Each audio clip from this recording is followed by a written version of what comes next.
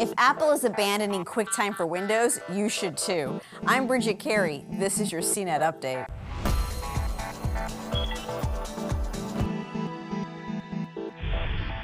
These days, we have to watch out for all sorts of online threats. There's ransomware and phishing schemes, and now you can't even trust Apple's QuickTime video player for Windows. The United States Department of Homeland Security is warning Windows users to uninstall QuickTime because security experts say Apple is no longer patching bugs, and 2 critical bugs have been discovered in the software that could be used to attack your computer. Security firm Trend Micro says Apple is not going to patch these problems, but as of this report, Apple has not publicly announced it is abandoning the program. This warning is just for Windows, not the Mac version of QuickTime. For Windows QuickTime users, all it would take to get infected with malware is to accidentally open a bad file or visit a malicious website.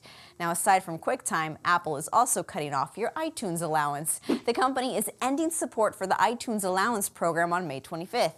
It was a feature that started in 2003. It let parents add money into an iTunes account every month so kids could buy things without having to ask parents for a credit card each time. It seems Apple would rather have customers use family sharing to manage purchases on multiple accounts or use iTunes digital gift cards. And Apple may be changing something else soon, the name of its desktop operating system.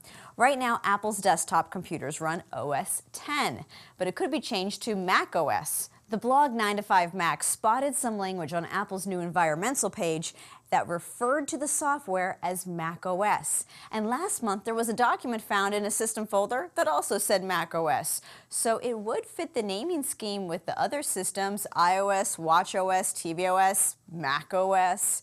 But Apple has bigger things to focus on in the next few days. The encryption battle between Apple and the FBI continues Tuesday, moving from the courtroom to Congress.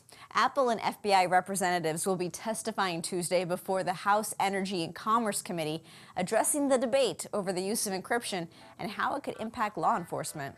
That's all for this Tech News Roundup. You can head to CNET.com for the latest. From our studios in New York, I'm Bridget Carey.